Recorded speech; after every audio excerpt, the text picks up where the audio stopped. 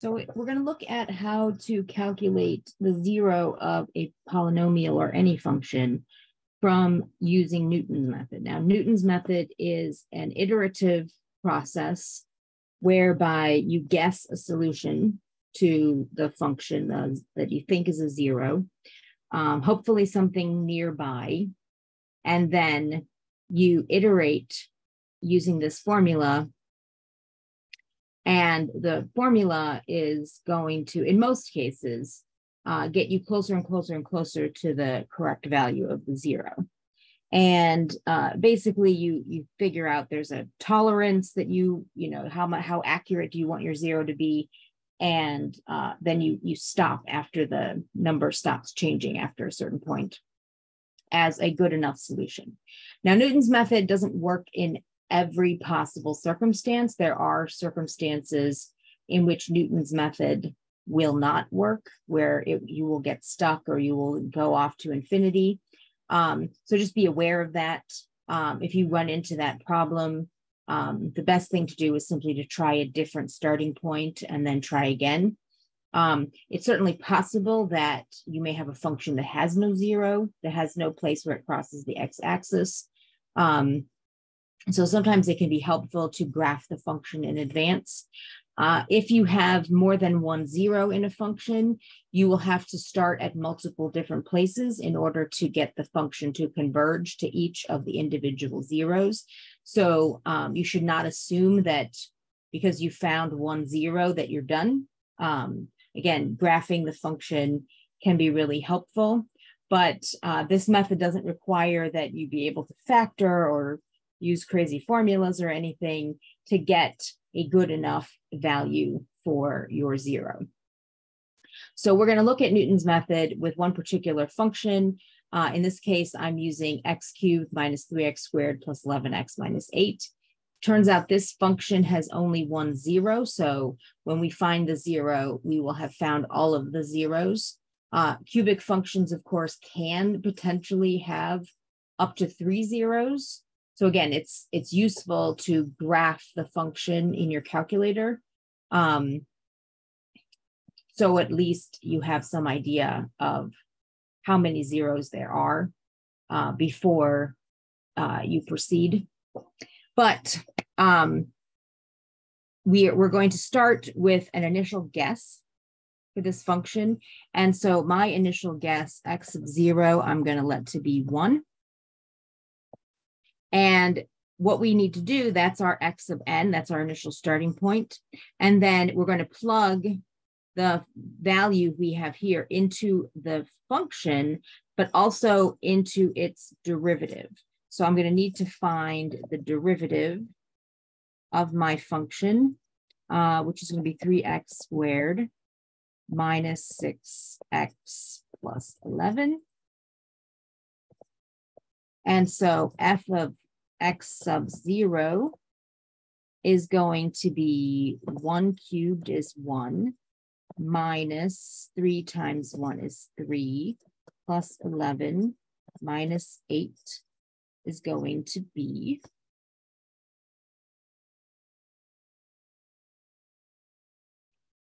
is going to be 1. And then I'm going to repeat with the derivative, plug in the function, plug in x equals 1 into my function, my derivative, that's going to give me 3 times 1 minus 6 plus 11, which is going to give me 8.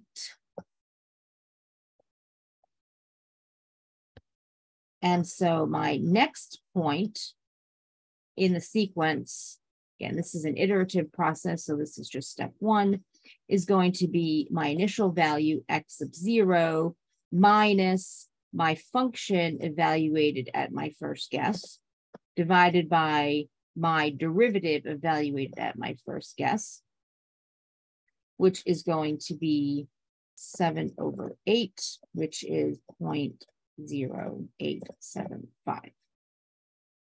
And then what I would do in order to calculate x sub 2 is I would repeat this process. So I have my 0.875 minus f of 0.875 divided by f prime of 0.875. And I would continue this process. That would get me another value in the sequence, and I would keep going until my number stopped changing. Now, this can be a tedious process. It's certainly doable by hand, unless you have a lot of steps. This one converges pretty quickly, but sometimes it can take a few steps. And as I said, it is a little bit tedious. So what I've done is what you can do is you can create an Excel spreadsheet that can do your calculations for you. Once you set up the formulas, then it makes it very easy to just iterate however many times you need. So we're going to switch over to Excel so I can show you how I set it up. And so basically what I did, this is the number of steps, and I just numbered them however long I needed. Usually you don't need more than 4 or 5 or 6 steps, unless it's going to go off to infinity, or it's not going to converge at all. But this is just to keep track of how many steps I've used. And my x of n is my initial starting guess. And so I used 1 for this example. In the f sub x column, I'm going to use the cell reference as my variable for my x of n, and I'm going to just calculate the value of the function at that point. So you can see here in the formula bar, this says b2, which is the location of my 1, cubed minus 3 times b2 squared plus 11 times b2 minus 8. And again, remember, b2 is basically just standing in as my variable in this iteration. And so I find the value of the function, which agrees with the value we found when we did it ourselves. And then same thing for f prime. I found the derivative, and then I plugged in the value of my initial step into this function. 3 times b2 squared minus 6 times b2 plus 11. This was the value of our derivative. And here I'm replacing x with the cell reference. And it agrees with what we calculated on the previous value, the previous handwork, that the value of the derivative is 8. And then I use my formula here to generate Newton's method formula, the whole formula, which is my initial starting value minus my function evaluated at that point divided my derivative evaluated at that point. And we got the same 0.875 that we got in the previous worked example. Now, the only thing left to do here basically is that what we want to start the next line at this place we ended on the previous line. So we're going to let this cell value be the next x of n, and then the rest of these formulas, we're just going to copy down to the next line. And you can see that what happens is that the function value updates at the new location. The derivative also updates at the new location. And then I get a new estimate for my 0. And so if we were to go back to the doing this by hand, we had worked out the notation for this solution, but all we have to do is evaluate it, and we would get an answer that is this number. And then to continue the process, we would just copy this down. Basically, again, until this number stops changing, we can already see that it's basically stopped moving.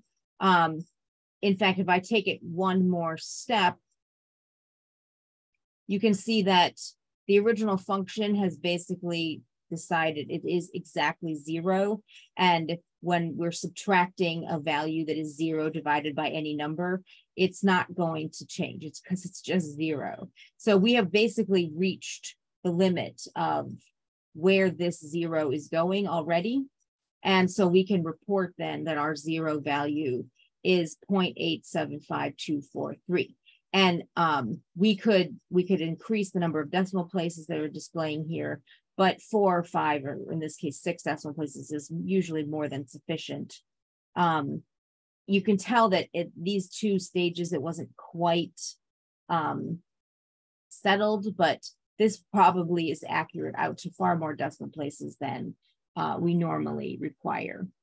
So again, most of that values won't converge quite this quickly, but this one converged rather quickly. If you needed to take it a few more steps, you can just keep copying down the formula and it will eventually settle down, or it will be clearly bouncing around and not going anywhere, which is an example where maybe there is no 0, or it will run off to infinity in some cases. Most of the time it will converge to some 0. If I change the initial starting value, I can recalculate this as though it were starting from a different initial guess.